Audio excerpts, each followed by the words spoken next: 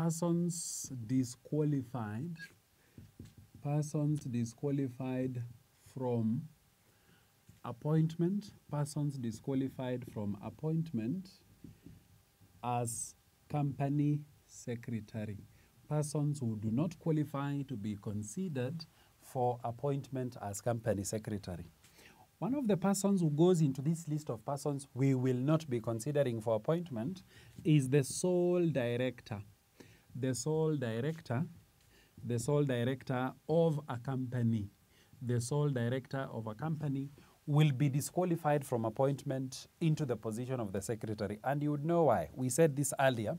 For independent purposes, since the company secretary is an advisor to the board, where you have a board of only one director, if they also serve in the position of the company secretary, they will not be independent in the advice that they should be giving themselves, acting as both company secretary and a director of the company. The other persons who are disqualified from appointment are persons who are lacking in capacity to serve. We are talking about a bankrupt person. A bankrupt person. If you have been declared as a bankrupt, you cannot serve in the position of company secretary. If you are a minor, you will not be qualified for appointment into the position of company secretary. If you are a person or an insane person, so not having a sound mind, that is also a person who will not be qualified for appointment as company secretary. A person not having experience, that the board considers necessary,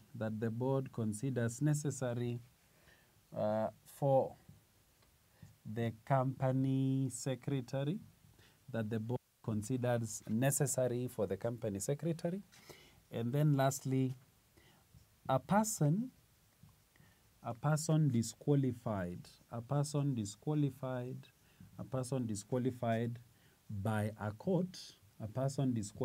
by a court, from taking part, in the management, of a company. A person disqualified by a court from taking part in the management of a company.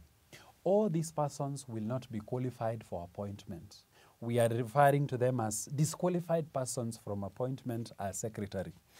The reason why the sole director is disqualified is for independent purposes. They will not be sitting on the same chair as the advisor and the recipient of the advice.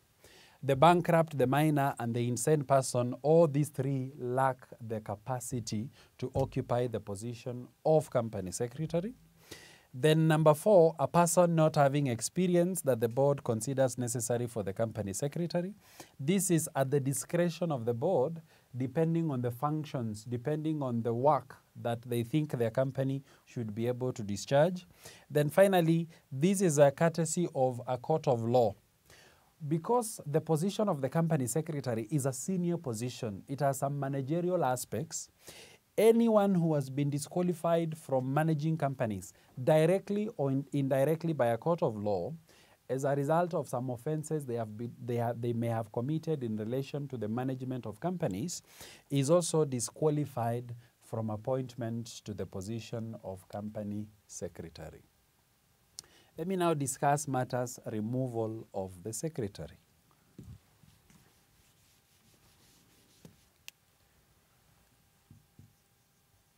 Removal of the secretary. The removal of the secretary.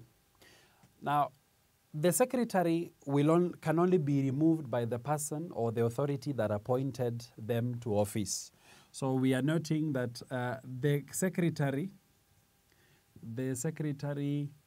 can be removed. The secretary can be removed by the board. The secretary can be removed by the board. So since it is the board of directors that appointed the secretary to serve as company secretary, it is again the company's board of directors that have the power to remove the company secretary from office. But there's something that we must remember. The company secretary was appointed to office courtesy of a contract of service that was entered into between the company, that is the directors on behalf of the company, and the company secretary. So again, the removal of this company secretary from office must be in obedience, must be compliant with the terms of the contract of service that the director entered into. That the removal must be in accordance with the provisions of their contract, must be in accordance with the provisions of their contract. So the contract by which this director serves would also go on to provide for the circumstances under which the secretary can be removed. Either we are removing you as a result of an expired term, either we are removing you as a result of failure in the performance of your duties, either we are removing you from office as a result of gross misconduct in the performance of your duties.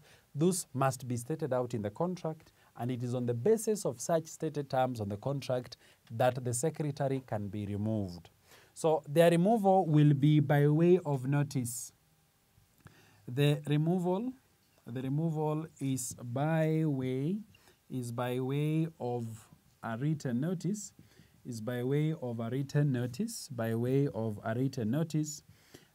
given to the secretary by the board. So in the procedure of removing them, we are looking at there being a board meeting to consider the removal of the secretary, reference to the secretary's service contract to see the set out grounds under which we will be removing them. Then once the board passes a resolution to remove the secretary, the notice originating from the board must be served to the secretary, indicating the wish of the board to have the secretary vacate office in accordance with the terms of their contract. So that is the removal of the secretary. I now want to discuss the contractual capacity of the secretary.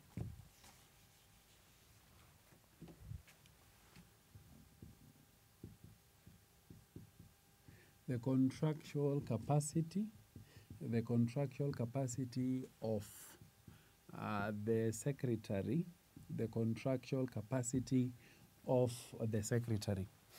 We're asking ourselves this question: can the company secretary enter into a contract on behalf of the company? Can the company secretary engage the company into a contract?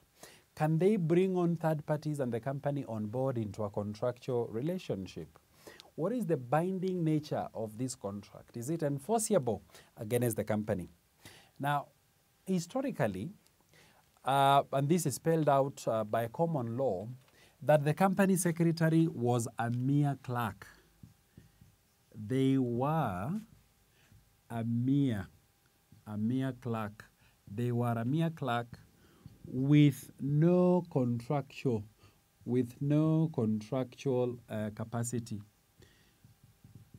That historically the company secretary has been viewed as a mere clerk, that his position is that one of a clerk with no contractual authority to bind the company. That anybody who entered into a contract with the company secretary on behalf of the company, then that contract would not be binding on the company, because the secretary did not then have the capacity to contract. But we are saying that this position has changed. This position this position has since changed, that in the present moment, the company secretary's position is a senior administrative officer of the company. And as such, a senior administrative officer, the company secretary does have contractual capacity to bind the company. But we must say their contractual capacity will be limited to their duties, that they will only be binding the company in respect of contracts entered into within their functions. So presently, the secretary has contractual capacity. They have contractual capacity, and we are specifically saying that the secretary can bind the company in contracts, relating to their duties, or if you like, call them functions.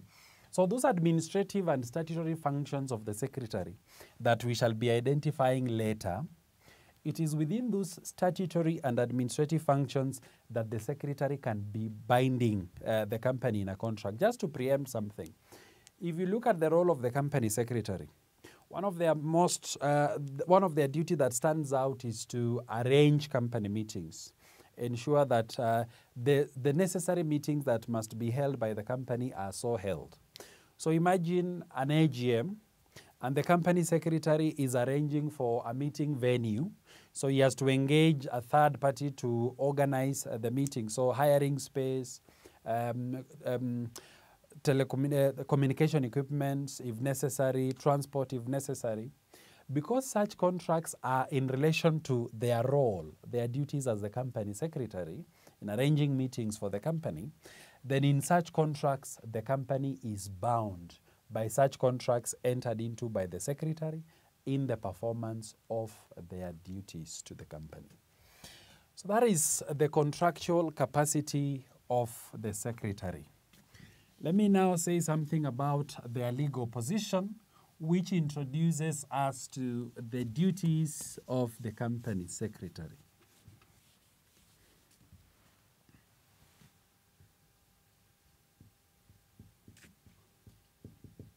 Legal position of the secretary, the legal position of the secretary.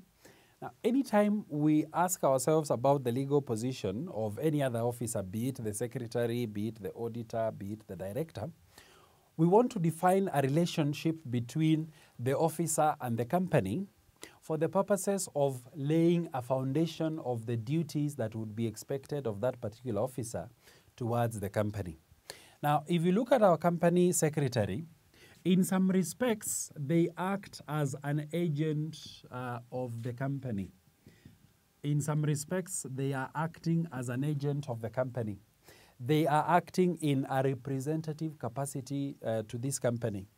In particular, imagine contracts entered into on behalf of the company,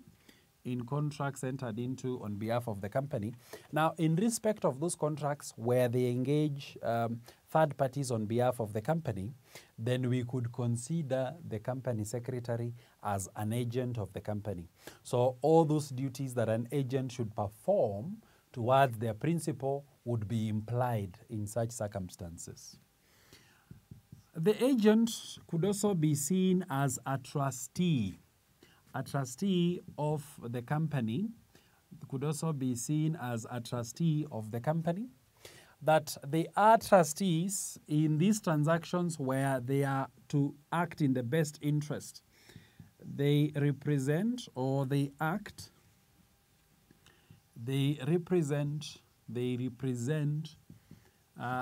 interests of the company. They represent the interest of the company in their actions. But their most suited position, their ultimate position, is that one of a fiduciary. They are a fiduciary to the company. They are a fiduciary to the company. Now, the fiduciary position is an equitable. This is an equitable position. It's an equitable position creating, if you like, imposing equitable duties, upon the secretary, imposing equitable duties upon the secretary. It is on the basis of this agency, trustee, and fiduciary relationship that we can now discuss the duties of the company secretary. What duties should they perform?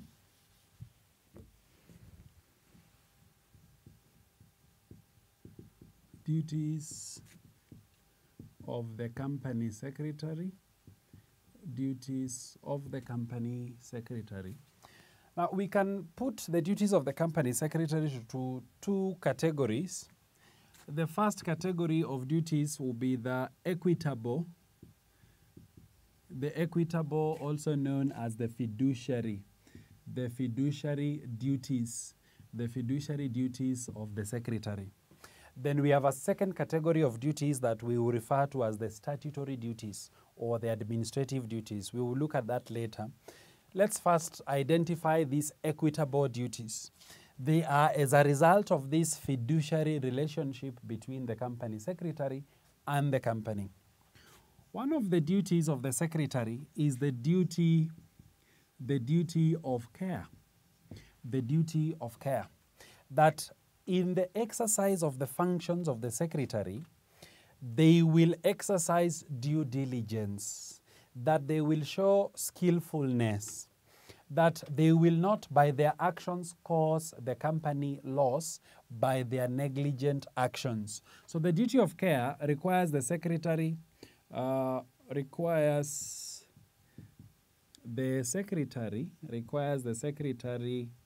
not to be negligent,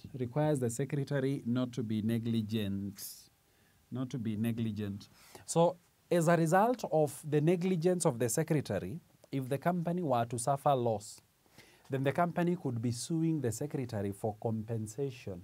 They could be suing the secretary to recover such losses on the basis of this equitable duty of care, that the secretary has neglected their duty of care, and as a result, the company has suffered losses.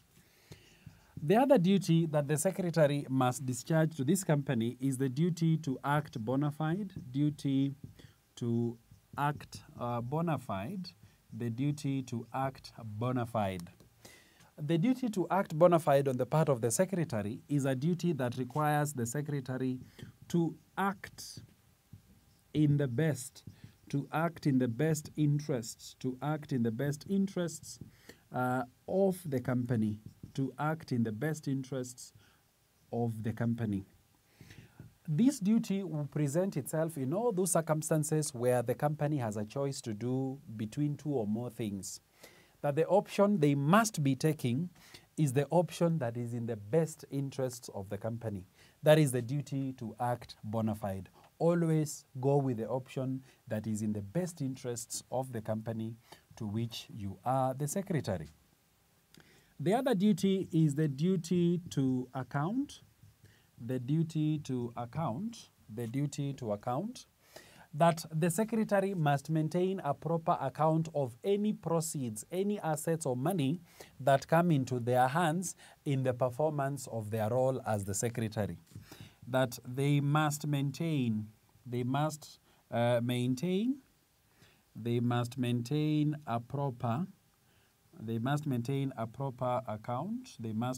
a proper account of money or assets under their care.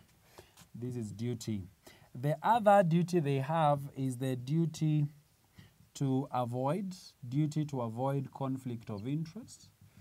duty to avoid conflict of interest, the duty to avoid the conflict of interest, where we are saying, as a fiduciary, the company secretary must not put themselves in circumstances where their duties to the company and their personal interests are in conflict.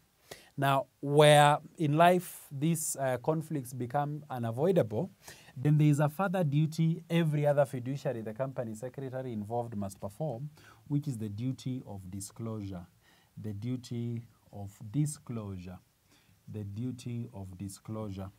Now, this duty of disclosure requires the company secretary and every other fiduciary that in any circumstance where they have gained by reason of their position, anytime they have earned a secret profit by reason of acting in the position of the company secretary, then such gains, such profits must be disclosed to the company. Then in such circumstances, even where a conflict had been presented, the conflict is said to be resolved with the disclosure of such conflict and any profits they may have earned in their position as a fiduciary. So these duties will be strict in the sense that the breach of these duties will occasion consequences on the part of the secretary. We noted that if they don't discharge the duty of care, they could be sued for compensation. Where they have not avoided conflict of interest or not disclosed, such profits could be recovered by the company.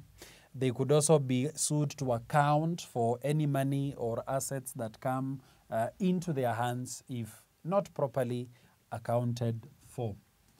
So let me now discuss the second category of duties.